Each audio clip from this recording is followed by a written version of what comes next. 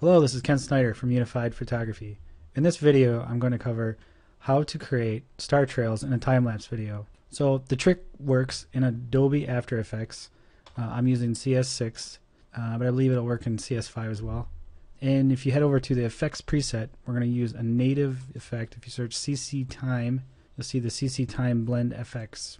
And all you have to do there is drag that onto your composition, and then head over here to the parameters section, and you need to select Paste. And under transfer option, you want to select lighten, and then accumulation, you want to set that to 0 to start, and we'll ramp it up. So set to start, make sure you're at the right spot in your timeline. I'll just start here. I usually start a couple seconds in so I can ramp up this effect. I usually let it run for about a second, and then I'll stop it and then come up here and set it to 95. Back down to the timeline, hit spacebar to keep rendering. And now it'll build in this effect with a nice ramp in. Alright, after a little cooking on TV here, I let it render for a few seconds, and then let's go ahead and take a look.